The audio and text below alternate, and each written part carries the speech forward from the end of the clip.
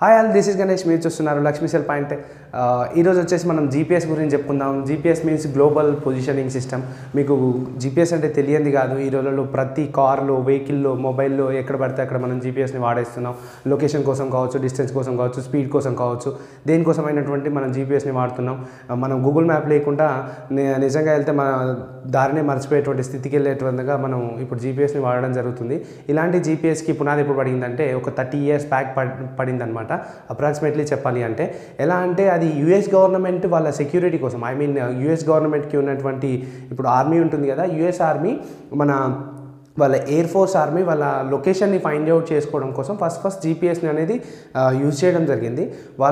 మనం ఇప్పుడు యూజ్ చేసేటువంటి జీపీఎస్ మనకి ఎగ్జాక్ట్గా పనిచేస్తుంది అంటే దానికి రీజన్ ఆర్బిట్లో వాళ్ళు ఏంటంటే ఒక 31 శాటిలైట్స్ని లాంచ్ చేయడం జరిగింది. అంటే మనకు ఉన్నటువంటి ఈ విశ్వంలో 31 ఉపగ్రహాలను లాంచ్ చేశారు. అందులో 28 శాటిలైట్స్ ఉన్నాయి కదా, 28 ఉపగ్రహాలు స్టేబుల్గా వర్క్ చేస్తుంటాయి ఎప్పటికీ.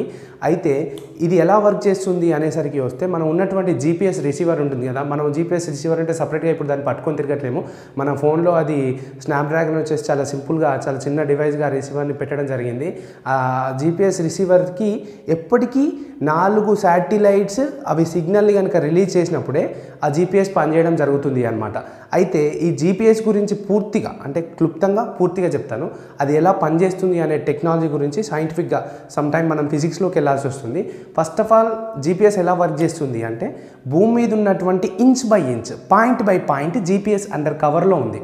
అంటే ఇప్పుడు నేను ఇక్కడ ఉన్నాను కదా, ఇక్కడ ఉన్న ప్లేస్లో ఇంచు బై ఇంచ్ ఇక్కడికి జరిగినా కూడా నేను ఈ చిన్న లొకేషన్ని కూడా షేర్ చేస్తున్నాను. హౌ ఈజ్ ఇట్ పాసిబుల్ అంటే ఇప్పుడు నేను లక్ష్మీ సెల్ పాయింట్లో ఉన్నా, నాది లక్ష్మీ సెల్ పాయింట్లో లోపల కొంచెం ఉంటే ఇక్కడ ఈ మీటర్లో ఒక 10 మీటర్ల దూరంలో ఉన్నా కూడా ఈ Lakshmi cell పాయింట్లోనే inch by inch కూడా కవర్ చేస్తుంది అనమాట. అంటే మీరు దాన్ని ఎలా గమనించవచ్చు అంటే గూగుల్లో ఇప్పుడు మనం ఎక్కడైనా వెహికల్ని పార్క్ చేస్తే పార్కింగ్ లొకేషన్ అక్కడ సేవ్ చేసుకొని మళ్ళీ తర్వాత మనం మార్చిపోయినా కూడా గూగుల్ మ్యాప్ ఆన్ చేసుకొని ఆ పార్కింగ్ లొకేషన్కి వెళ్ళిపోయేటట్టు కూడా ఆల్రెడీ మనకి పార్కింగ్ లొకేషన్ కూడా గూగుల్ మ్యాప్స్లో ఇంక్లూడ్ చేయడం జరిగింది. అలాంటి లొకేషన్ని కూడా అంత యాక్యురెన్సీ తోటి ఇప్పుడు జీపీఎస్ ప్రొవైడ్ చేయడం జరుగుతుంది. దీనికోసం మనకి ఆర్బిట్లో 32 శాటిలైట్స్ వర్క్ చేస్తున్నాయి. దట్స్ ఇట్ అనమాట. అయితే ఇప్పుడు మనం జీపీఎస్ గురించి పూర్తిగా తెలుసుకోవాలంటే మనం ఫస్ట్ డిస్టెన్స్ గురించి తెలుసుకోవాలి. డిస్టెన్స్ మీన్స్ మనకేంటి అంటే సింపుల్ లాజిక్. డిస్టెన్స్ అంటే చిన్న ప్రిన్సిపల్.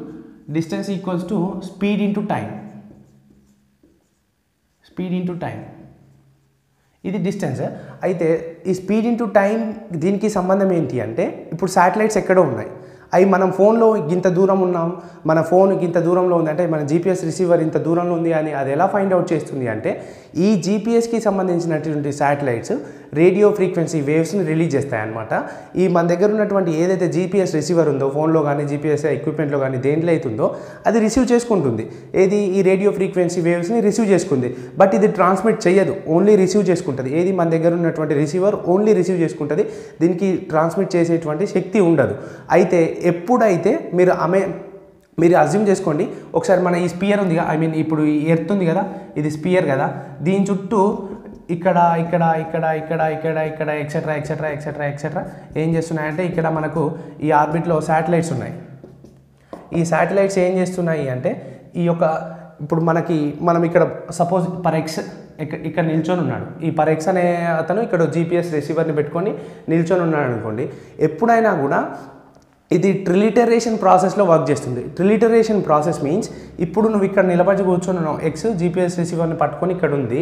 దీనికి జీపీఎస్ సిగ్నల్ ఎలా వస్తుంది అంటే 3 శాటిలైట్స్ కరెక్ట్ యాక్యురెన్సీ ఇవ్వాలంటే 3 శాటిలైట్స్ అతనికి సిగ్నల్ ఇవ్వగలగాలి. ఎలా అంటే ఇప్పుడు ఈ శాటిలైట్ నుండి మనం సిగ్నల్ తీసుకున్నాం అనుకోండి, ఈ శాటిలైట్ ఏం చేస్తుంది అంటే ఇక్కడ ఉన్నటువంటి పరెక్స్ డిస్టెన్స్ ఉంది. నెక్స్ట్ ఈ శాటిలైట్ ఏం చేసింది అంటే ఈ రిసీవర్కి ఒక కోడ్ని పంపిస్తుంది. అదేంటి అంటే ఇది ఎలా మెజర్ చేస్తామంటే ఇప్పుడు మనం చెప్పాం కదా డిస్టెన్స్ అంటే స్పీడ్ ఇంటూ టైం అన్నాం కదా. ఈ శాటిలైట్ ఏం చేస్తుంది అంటే ప్రతి శాటిలైట్లో ఆటమిక్ క్లాక్స్ ఉంటాయి. అటామిక్ క్లాక్స్ అంటే మన దగ్గర ఉన్నటువంటి ఇలాంటి ఏమంటారు ఈ నార్మల్ క్లాక్స్ కాకుండా అటామిక్ క్లాక్స్ ఎగ్జాక్ట్గా మనం చాలా యాక్యురెన్సీతో చాలా ఖచ్చితమైనటువంటి టైంని ఇచ్చేటువంటిగా ఆ శాటిలైట్లో పెట్టడం జరుగుతుంది. మన క్లాక్ కన్నా అది కొంచెం ఫాస్ట్గా వర్క్ చేస్తుంది. ఈ శాటిలైట్స్ డైలీ 2 టైమ్స్ అంటే భూమి చుట్టూ డైలీ 2 టైమ్స్ ఈ 24 అవర్స్లో 2 టైమ్స్ తిరుగుతూ ఉంటాయి అన్నమాట. అయితే ఇలా తిరిగేటువంటి ఈ టైంలో ఈ శాటిలైట్ జనరేట్ చేసినటువంటి ఈ సిగ్నల్ని ఇది ఎంతసేపట్లో రిసీవ్ చేసుకుంటుంది. ఫర్ సపోజ్ ఈ శాటిలైట్ ఉంది, ఏ శాటిలైట్ మనం ఈ ఉన్నటువంటి ఈ ఎక్స్ పాయింట్ దగ్గరికి ఈ రేడియో ఫ్రీక్వెన్సీ వేవ్ని సెండ్ చేసిన టైం దీని దగ్గర ఉంటుంది.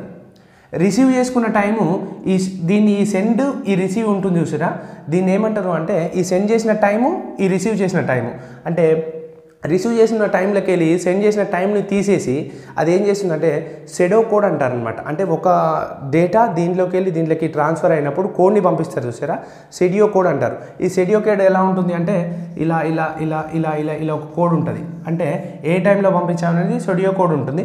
రిసీవర్లో కూడా ఒక కోడ్ జనరేట్ అవుతుంది, అది ఇలా ఇలా ఎక్సెట్రా ఇట్లా కోడ్ జనరేట్ అవుతుంది. ఇలా కోడ్ జనరేట్ అయినప్పుడు ఏమవుతుంది అంటే ఈ కోడ్లో గ్యాప్ ఉంటుంది చూసారా, ఇక్కడ ఇది ట్రాన్స్మిటర్ది అనుకోండి, అంటే శాటిలైట్ది, ఇది రిసీవర్ది, ఈ కోడ్లో గ్యాప్ వచ్చింది చూసారా, అది టైం. అంటే ఈ కోడ్లో వచ్చినటువంటి టైం అంటే ఇప్పుడు మనం తీసేసిన టైం, రిసీవ్ అయిన టైంలోకి వెళ్ళి సెండింగ్ అయిన టైంలో తీసేసాం. అప్పుడు ఏమైంది అంటే ఇంత టైంలో ఇది వచ్చిందనమాట. అయితే ఈ రేడియో ఫ్రీక్వెన్సీ వేవ్ యొక్క స్పీడ్, ఈ రేడియో ఫ్రీక్వెన్సీ యొక్క వేవ్ యొక్క స్పీడ్ ఎంత ఉంటుంది అంటే లైటింగ్ స్పీడ్తో ఈక్వల్గా ఉంటుంది. మనకు లైట్ స్పీడ్ అయితే ఎంత అయితే ఉంటుందో రేడియో ఫ్రీక్వెన్సీ వేవ్స్ యొక్క స్పీడ్ కూడా అంత ఉంటుంది.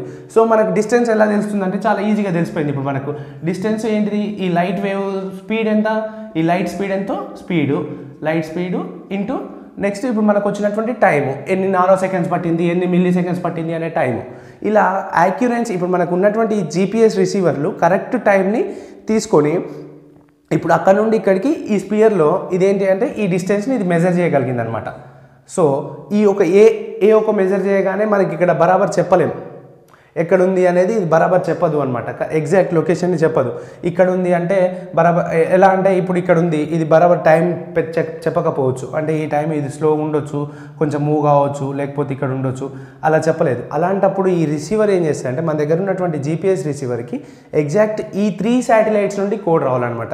అంటే ఇక్కడ ఉన్నటువంటి ఈ శాటిలైట్ నుండి ఇలా ఈ స్పియర్లో, మళ్ళీ నెక్స్ట్ ఇక్కడ ఉన్నటువంటి ఈ శాటిలైట్ నుండి ఇలా 3 వచ్చిన తర్వాత ఈ మధ్యలో గ్యాప్ వచ్చింది చూసారా, ఇప్పుడు చిన్నగా అయిపోయింది ఈ గ్యాప్.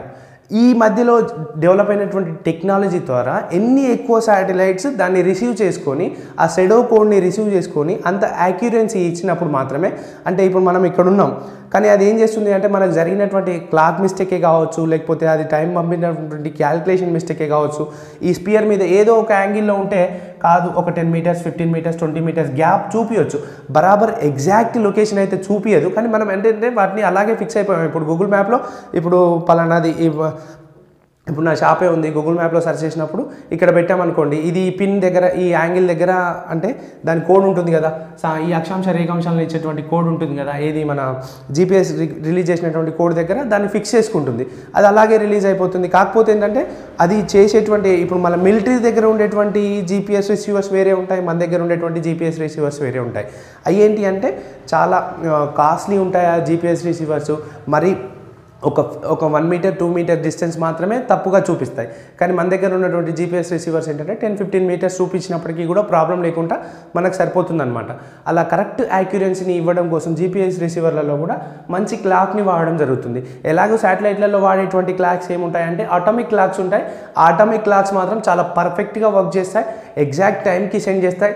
ఆ సెడో కోడ్ ట్రావెలింగ్లో ఉండగానే ఇది రిసీవ్ చేసుకునేటువంటి రిసీవర్ కూడా ఆ కోడ్ని క్యాల్కులేట్ చేస్తూనే ఉంటుంది. ఈ ట్రావెలింగ్ టైము నెక్స్ట్ వచ్చేసి మిగతా ఆ స్పీడు ఈ డిస్టెన్స్ని క్యాల్కులేట్ చేసి మనకున్నటువంటి ఈ ఎగ్జాక్ట్ పొజిషన్ ట్రిలిటరేషన్ ప్రాసెస్లో మనకి జనరేట్ చేయడం అనేది జరుగుతుంది. ఆ రిసీవర్ రిసీవ్ చేసుకొని దాన్ని మనకు ఆ మ్యాప్లో షో చేయడం జరుగుతుంది అనమాట.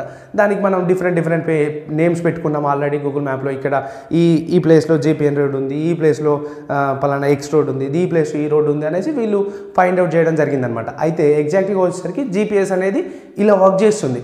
అయితే ఈ జీపీఎస్ వరల్డ్ మొత్తానికి ఇప్పుడు వరల్డ్ వైడ్గా ఉన్నటువంటి ఈ జీపీఎస్ ఉంది కదా, ఈ ఈ గ్లోబల్ పొజిషనింగ్ సిస్టమ్ అనేది యుఎస్ ఆర్మీ చేత మెయింటైన్ చేయబడుతుంది అనమాట. అయితే 1999లో ఇండియాకి కార్గిల్ వార్ అయినప్పుడు ఆ టైంలో ఏం చేశారు అంటే అమెరికా వాళ్ళు ఏం చేశారంటే మనకి జీపీఎస్ ఇవ్వడానికి ఆ లిమిట్స్ని కట్ చేసి మనకు జీపీఎస్ ఇవ్వకపోవడం వల్ల మన ఆర్మీ కొంచెం ఇబ్బంది పడ్డారు. అందుకనేసి ఏం చేశారు అంటే 2000 సమ్ ఎక్సెట్రా ఇయర్లో ఏం చేశారంటే ఇండియన్ గవర్నమెంట్ కూడా డిసైడ్ అయిపోయింది, మనకు కూడా ఒక నావిగేషన్ సిస్టమ్ ఉండాలి, సొంతంగా ఒక నావిగేషన్ సిస్టమ్ ఉండాలి అనేసి ఆ నావిగేషన్ సిస్టమ్ కోసం ఒక 7 శాటిలైట్స్ని ఆర్బిట్లోకి పంపించడం కూడా జరిగింది. అవి కానీ కొంచెం ఫెయిల్యూర్ అంటే 1420 crores పెట్టి మొత్తం ఆ ప్రాజెక్ట్ వాల్యూ నావిక్ అని దానికి పేరు పెట్టారు. అయితే దాన్ని కూడా పంపించడం జరిగింది. అవి అండర్ మెయింటెనెన్స్లో ఉంది. 2018లో పర్ఫెక్ట్గా అందరికీ యూజ్ఫుల్ అవుతుంది అనుకుంటున్నారు, కానీ అది ఎంతవరకు వస్తుందో అయితే ఇంకా కరెక్ట్ ఇన్ఫర్మేషన్ లేదు. కాకపోతే ఏంటంటే ఆ నావిక్ సిగ్నల్ని మనం రిసీవ్ చేసుకోవాలి అన్నా, మనం వాడాలి అన్నా కూడా మనకి ఇప్పుడు జీపీఎస్ రిసీవర్ ఏదైతే మన ఫోన్లో ఉందో అలాగే నావిక్ది కూడా మన దాంట్లో ఇన్స్టాల్ చేసుకోవాల్సి వస్తుంది. ఇప్పుడు మనకు ఇండియాకి సంబంధించినటువంటి నావిక్ ఉంది చూసారా, ఈ జీపీఎస్ ఎగ్జాక్ట్ లొకేషన్ అది మనకి ఇండియా నుండి 1500 కిలోమీటర్ల వరకు ఇస్తుంది. ఓన్లీ 7 శాటిలైట్స్ మాత్రమే దీనికోసం పర్ఫెక్ట్గా వర్క్ చేస్తున్నాయి. ఎంతున్నా జీపీఎస్ ఇచ్చినటువంటి ఎగ్జాక్ట్ యాక్యురెన్సీ పొజిషను అంత ఖచ్చితమైన నిర్ణయాన్ని నావిక్ ఇవ్వకపోవచ్చు, ఎందుకంటే అవి 30 శాటిలైట్స్ నియర్లీ వర్క్ చేస్తున్నాయి. సో మళ్ళీ అలాగే రష్యాకి కూడా ఉంది, దాని పేరు నెక్స్ట్ చైనాకి కూడా ఉంది. వరల్డ్ వైడ్గా లేకపోవచ్చు, వాళ్ళు కూడా వరల్డ్ వైడ్గా రావడానికి ఆ టెక్నాలజీని, చైనా వాళ్ళది బైడో ఉంది, రష్యా వాళ్ళది మాస్కో సంథింగ్ ఏదో నేమ్ ఉంది, నెక్స్ట్ వచ్చేసి జపాన్ వాళ్ళకి కూడా సొంత జీపీఎస్ టెక్నాలజీ ఉన్నాయి. ఈ వరల్డ్ వైడ్గా ఇవ్వడానికి వాళ్ళు ట్రై చేస్తున్నారనమాట. ఇది ఫ్రెండ్స్ నాకు తెలిసినటువంటి జీపీఎస్ గురించి తెలిసినటువంటి ఇన్ఫర్మేషన్. మీకు కనుక ఈ ఇన్ఫర్మేషన్ నచ్చినట్లయితే ఈ వీడియోని షేర్ చేయండి, లైక్ చేయండి ప్లీజ్. మీరు కనుక నా ఛానల్ ఇదివరకు సబ్స్క్రైబ్ చేసుకోకపోతే సబ్స్క్రైబ్ చేసుకోండి friends. Thank you for watching this.